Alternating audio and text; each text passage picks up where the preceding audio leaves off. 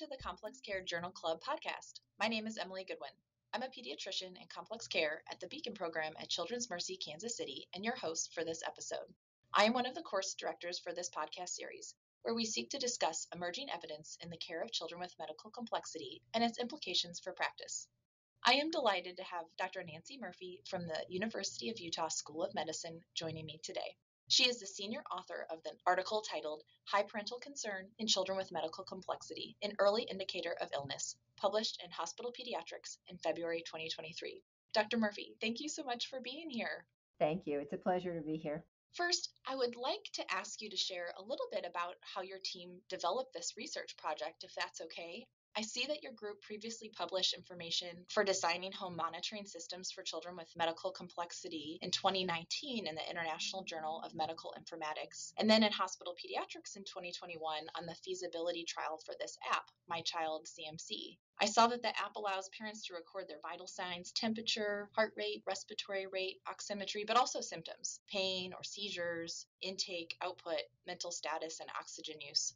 What really struck me is it also allowed parents to rate their level of concern about their child's health. Taking a step back further, I'm wondering what you were seeing or your study team was seeing in practice, or what led you to consider the use of an app that includes rating level of parental concern.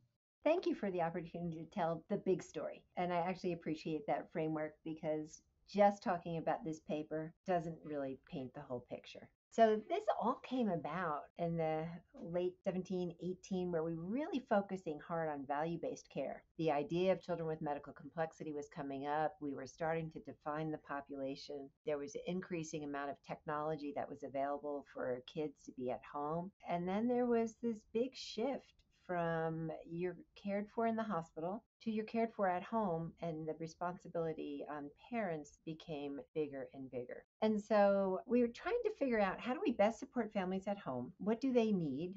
How do they measure their progress? And how do they know when to reach out to their care team when they need help?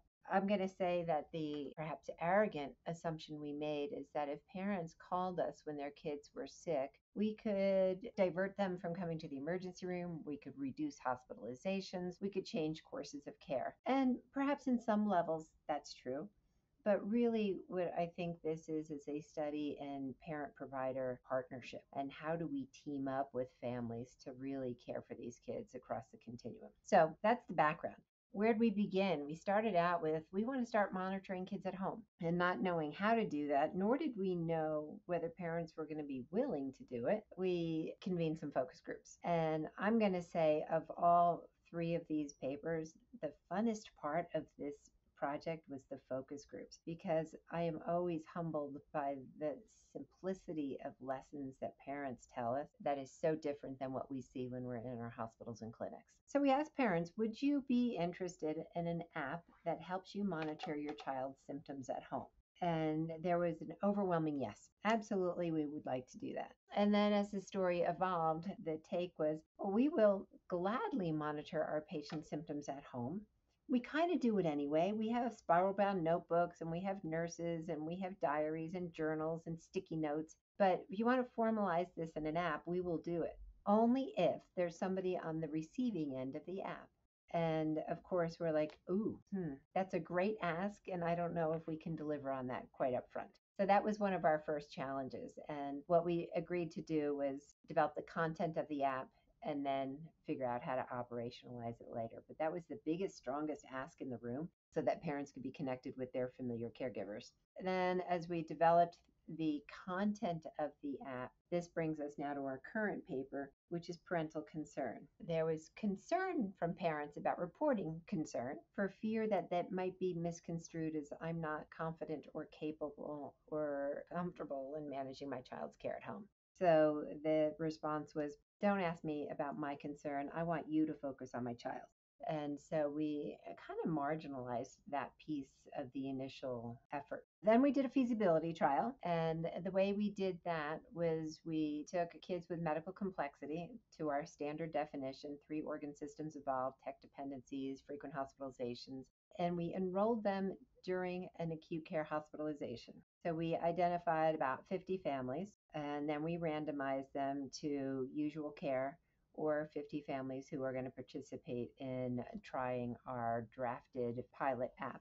And we did all the things that you mentioned, measuring vital signs. And we added this level. We took worry out and we changed it to level of concern. How concerned is that parent about their child's well being today? And that other paper showed that it is feasible. Parents are able to do it, they are engaged with it. It is informative information. But the third paper, and the one that we're here to discuss today, is parental concern. And what does that tell us? And in that study, we dug in to see if parental concern could, in essence, be interpreted as a vital sign. When the parents are saying they're concerned, what are they really saying? And that's where we dug into the data a bit more to figure out what that means. Great. I love hearing that bigger picture of the story of how that was developed, and also how your study team adapted based off the input and partnership with families in the development of this process. So what did your study team find? We found pretty much what we expected. When a parent calls and says, I am concerned, and some parents are able to say their SATs are down, their oxygen is up, they're vomiting, their feeding is not tolerated, they're not sleeping, whatever it may be. Some parents are very clear in summarizing their objective assessments. Others, like, something's wrong. It's not right. And that gut feeling can still be misinterpreted by a busy clinician as a worried mom who just needs reassurances. But what we found was the level of parental concern absolutely was associated with 4 key findings. And those findings were: my child has increased pain, my child has an increased oxygen requirement, my child has decreased feeding tolerance or is taking less, and my child's mental status is different, irritable, fussy, lethargic, not their usual self. So parental concern as a big gestalt picture of something is wrong is a pretty reliable indicator in a child with medical complexity that something is wrong.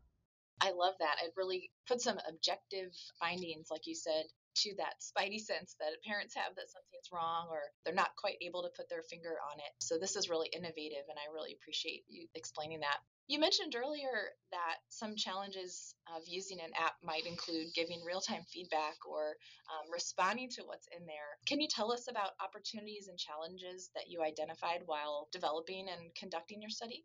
I would say our greatest challenge was getting our providers on board with what the parents were telling us, right? So much of our research is driven by the provider team, the research team, and less so by the parents. Our parents are the participants in the study. It wasn't really a study of the kids at all. And the parents were very clear about this app is not an app for us as much as it is an app for you as the provider team, and asking us to say if they're going to go through the exercise of taking their sticky notes and their journals and entering it into this app, which they'll gladly do, they want to make sure that there's somebody on the receiving end. Our minds immediately went to, what? We need 24-hour telemetry? That's not what we're talking about. And so we came to some common ground. We asked parents to collect data on a daily basis. And they said, if my kid is having a typical day, I'm going to collect data for 3 to 5 days. I think we landed on 3. And I'm going to show you what a typical day looks like.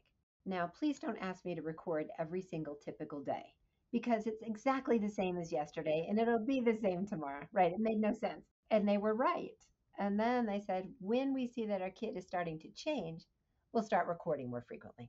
And that was a really clear moment to us that our parents know better than we do what is a typical day. And then we went on to have them start recording when their child was getting sick. And what we found is that 1 to 3 days prior to an acute illness, things were starting to look different, even in ways that may not be measurable, but they were different. And that gave us an opportunity to intervene. So parents tell us more than ever. They tell us what they need, what works, and have this sense of, I can manage it when my child is different until I reach a point at which I need help. And when I get to that point of needing help, I hope you guys are quick and available in helping us. What do you think are the implications for clinical practice? So specifically, what do you recommend for members of the interprofessional care team for children with medical complexity based off your findings? I would love to have this be a reminder to everybody on the care team that a parent of a child with medical complexity who calls with an increased level of concern, that we stop and, at a minimum, ask some of those questions. They might not be giving us the objective data straight up, but if we ask them what's going on, what are the SATs? Is he feeding? What is his mood, behavior, temperament, energy? Is your child in pain?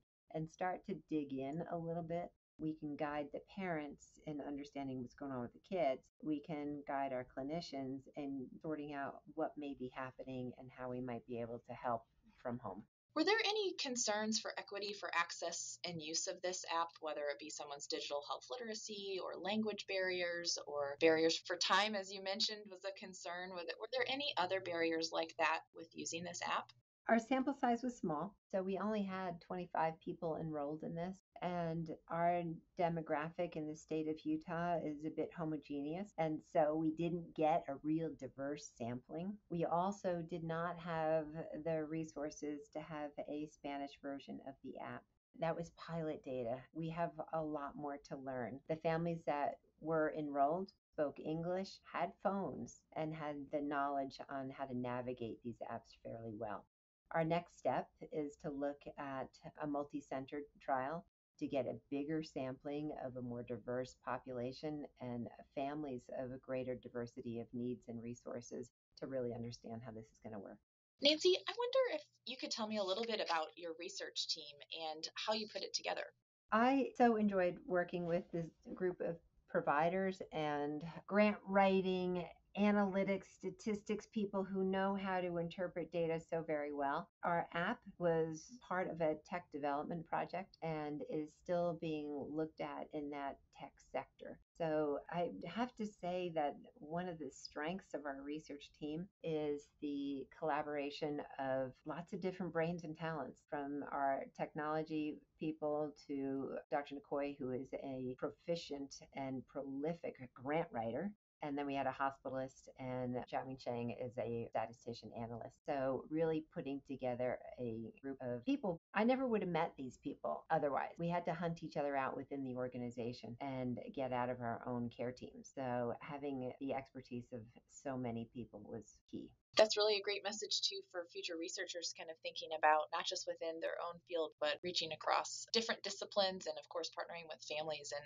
research design. So essential. We had the focus group as our parent advisory panel to this study. And right now that is no longer in place. I think that's an essential piece to any of our research projects around families with children with medical complexity, is to have a family advisor or two looking over our shoulders and reminding us to keep it real.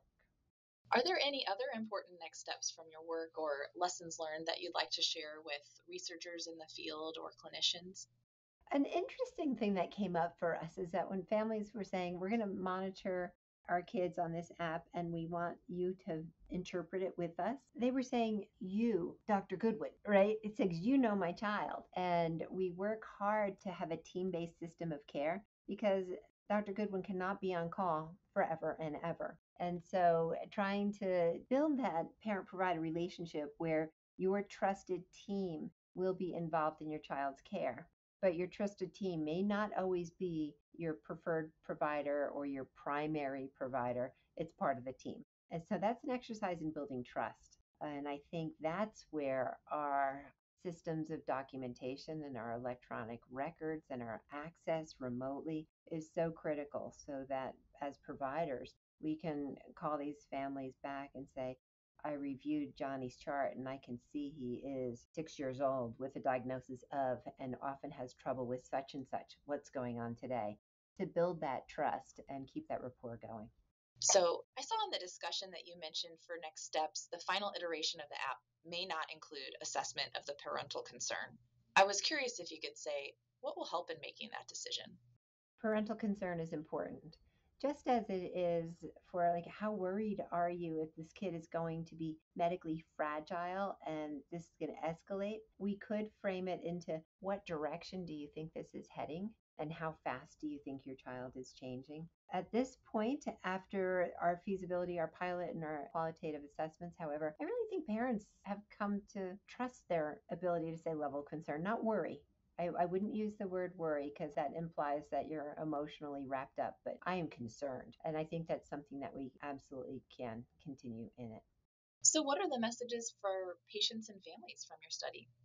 I think there was a mutual aha, such as my provider is not always available. I think they forget when they call after hours that we are not in hospital. And so that was a reminder, I think, to them of the level of investment and commitment to their child's care that their care team offers, and mutual respect. What we're doing is hard, what they are doing is crazy hard, and we're all trying to do this together. It seems too, just from your data that you collected, that families should really trust that gut feeling when they have a concern and partner with the team. Absolutely. They should trust their gut feeling. And as providers, we should hear when they're saying their gut is twitching, something is happening. Anything else you'd like to share with listeners? I invite everyone to join in this work. Our populations are unique, our systems are unique. All of these conditions that glump into the world of children with medical complexity can really layer out very simply into a common set of symptoms and conditions that we manage, regardless of the etiology. And so I would encourage our provider team, our broader community stakeholders, and families to keep us broad in our thinking and bright eyed in terms of opportunities because there's so many. Thank you so much for your time, Nancy, and thank you to you and your team for advancing the field of complex care. It's a pleasure to be here today. Thank you.